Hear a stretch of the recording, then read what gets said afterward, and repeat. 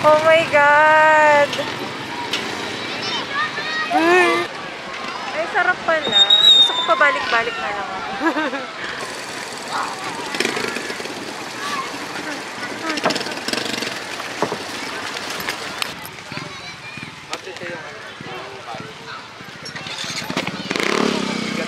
Ayun, andito na kami sa aming, ang tawag dito, villa. Villa ba? Hindi, basta madaming, ay, tatlo yung ano niya dito. Kubo. Tapos, ito yung sa amin, dito sa gitna. Spider, ang tawag? Spider. At yan ang tawag dito? Spider house. Ayun, spider house. Binoko lang to kaninang madaling araw. Yan, tapos confirmed agad. Grabe, nakaka-stress kasi bago kami makapunta dito, naligaw-ligaw pa kami. Ang layo, ang hirap niyang puntahan. So, ito ang caretaker dito. Ate Tina. Ayan, ilang years ka na dito, ate? Bago pa lang pong aming camp, ma'am. October lang kami nag-open. Oh. Guys, hello. Ayan. Ang ganda dito, diba? Naantay ko na lang yung kasama kasi mag-aano kami, rafting. Siyempre, hindi namin sasayangin ang pagpunta namin dito. I-avail namin lahat ng mga water activities. Mahirap pumunta talaga dito pero sulit naman. Tsaka, hindi mo kailangan ng aircon, hindi mo kailangan ng electric fan kasi sobrang hangin. Ayan. Ganda ko talaga. Ang ganda ko pa rin kahit haggard ako. Wala yun ang nilakad namin. Bato-bato. Buti na lang nag-rubber shoes ako. Diba? Ayan. Actually, dito yung kinuha ko. Diba nga, 12 ng madaling araw ako nag-book dito dahil wala kami talagang plano na pumunta dito. Na-pressure lang ako kasi gusto ko nakaplano. So, ayan. Gusto ko sana kayong i-tour dito kasi hindi ito yung house na in-avail namin. Ito lang yung available. Ayan, yung 3rd floor. Okay naman, maganda siya. Ito kasi, sobrang laki para sa aming dalawa. Kaya, ayun. Pero ang ganda, oh, may ganyan, oh. May pag ganyan. Sa amin wala. So, itutour ko kayo sa aming house. Dito kakain, dito magluluto. And, dito sa 2nd floor, ang pangalawang chill spot. Pwede din dyan matulog kung gusto nyo ng alfresco. Nahihirapan ako umakyat eh. Tapos yung sa sa 3rd floor, ayan yung room. Opak. Oh. Ganda, diba? Hirap nga lang umakyat.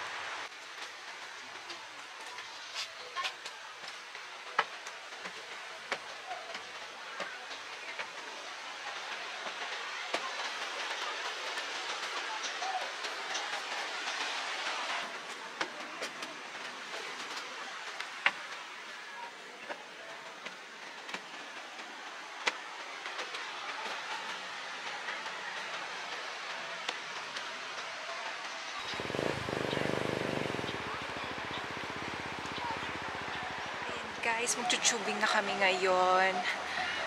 Kinakabahan ako. Kinakabahan talaga kasi takot ako sa... Alam mo na yung mga nangyayari na natitegi bells na naaanod ng tubig. Diba? Pero safe naman daw. Ayan, guys. Gusto ko sana magpa-sexy kaso sabi ni ate, baka daw magasgasan ako. So, nakaganito ako. Hindi ko sanay pero kakayanin natin. Ayan, go!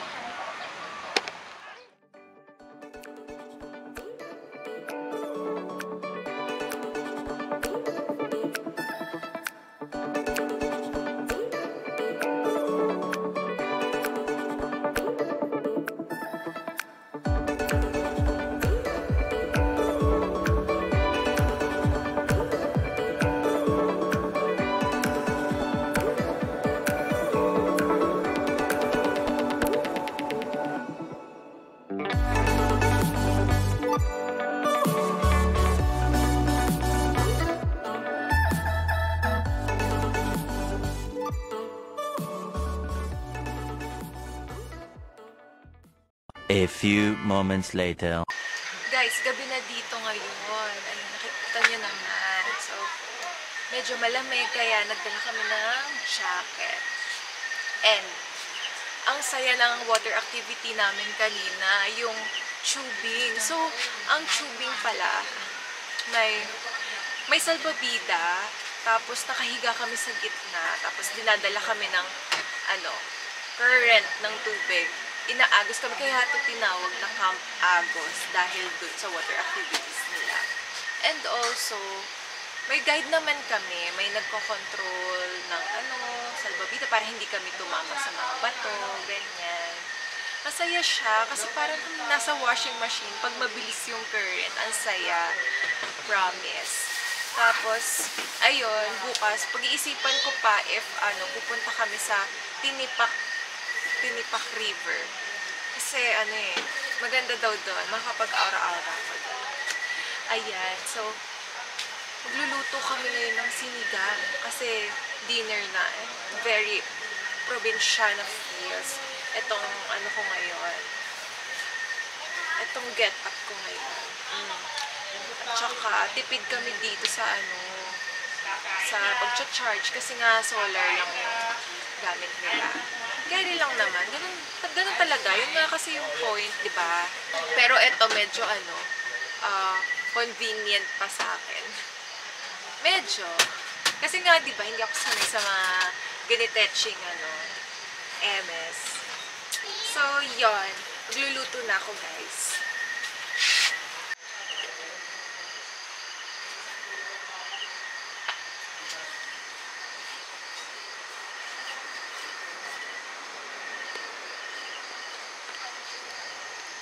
OMG, i-check ko lang kung malambot na. Ayan. Halu-haluin. Ay, ang sarap nito. Oh, ito ang mga panluto ko dito sa gilid, oh. Ayan. So, kompleto. Guys, napakasyong ako. Hindi ko alam na papaghiwalayin pala yung katol. Ano ba yan? Ano ba to? So, Squid Game ako ngayon. Tingnan nyo, oh. May oras pa ako. Ano kaya ito pinaghihiwalay? Ayan na. Yun na, guys. Nagawa ko na. Saya. O, ngayon din ako syusyunga-syunga. At least, di ba, nalaman ko na kailangan hiwalay pala siya. Hi! So, yan. Ganito matulog dito. Walang gilaw. Buti na lang nagdala ko ng orange light. Solar. Ayan, so, inayos ko yung higaan namin.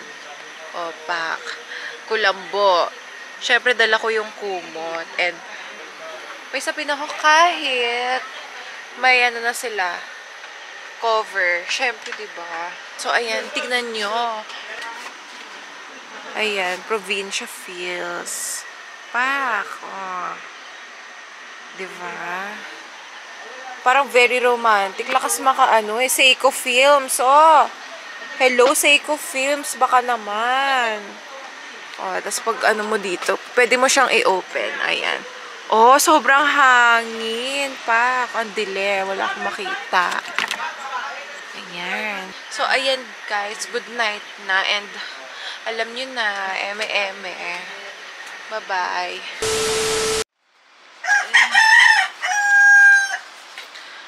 Ayan guys, good morning. Dito, obligado kang gumising kasi ang iingay ng mga manok. Pero, carry lang naman kasi maya-maya magtitinipak river kami. Nakapag-decide ako paggabi na push yung ngayon. Kasi sayang, andito na rin lang naman kami. Ayan, so, ito ang view pag umaga.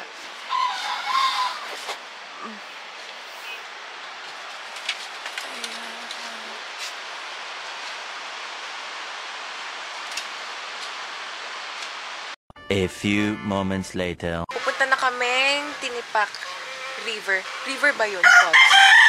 Ay, river. Akala ko falls. Basta, andun yung mga rock formations. Siyempre, itutur kami ni Christine. O, diba? Napakagaling na bata. Batak na. Yung mga sanay sa buhay. So, ayan. Pupunta na kami doon. Bye!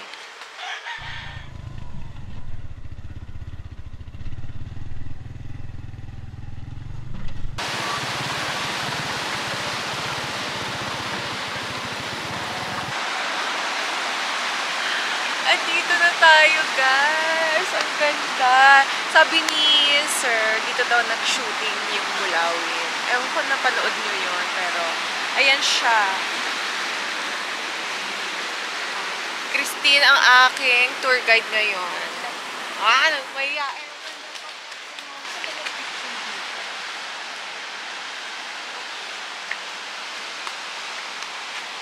Ayan o dyan, parang maganda.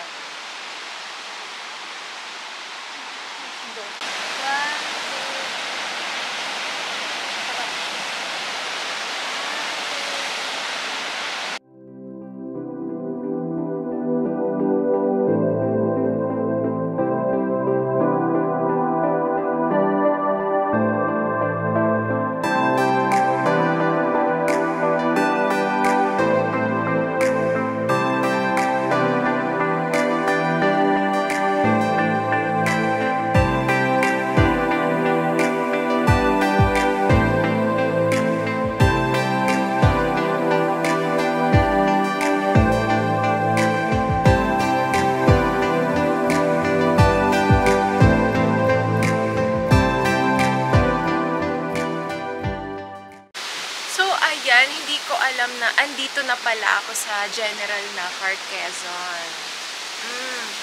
So, pwede na ako umuwi sa Infanta after nito. Grabe, nashock ako. Malapit na to sa amin. Hindi alata, no? Mainihin pa rin. So, tara guys. Punta tayong Infanta, Quezon.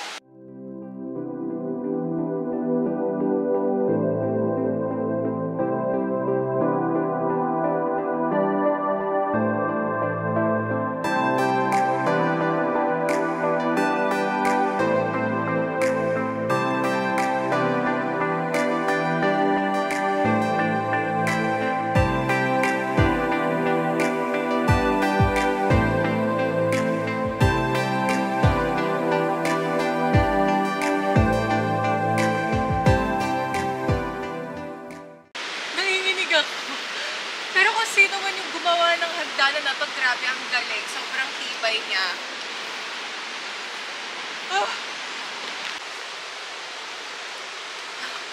Buwis buhay bago makarating. Kakaloka. Akala ko magta-tricycle. Alayo pa niya. Kakaloka.